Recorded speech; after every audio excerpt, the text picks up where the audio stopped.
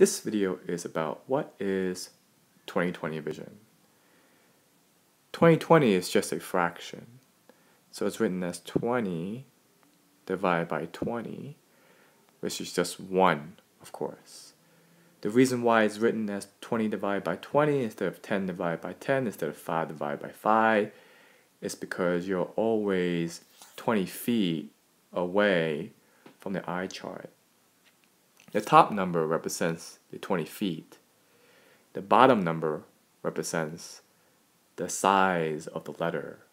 So for example, let's say if you're 20 feet away and you can read this line here. If you can read this line and you're 20 feet away, then your vision is 20/20. Line number 8 is considered the 20 size line. So each letter on this line is 9 millimeters large. Now let's say you're 10 feet away. Let's say you're 10 feet away and you can read number 8. So your vision would be 10 divided by 20. Not 20 divided by 20, but 10 divided by 20, which is the same thing as 1/2. So a person with 10 over 20 sees about 1/2, their visual acuity is 1/2 as a person that's 20 divided by 20, which makes sense. If you're 10 feet away and you can read number 8, if you're 10 feet away and you can read number 8, your vision is not as good as if you were 20 feet away and read number 8.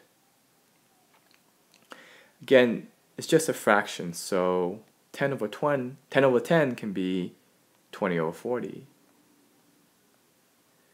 Let's do another example. Let's say a person's vision is 20 over 200.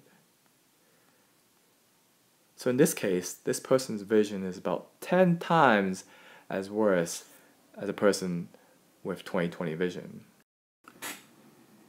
Let's do one more. Suppose someone has a vision of 20 over 15. In this case, the person's vision is about 1.3 times better than a person with 20/20 vision.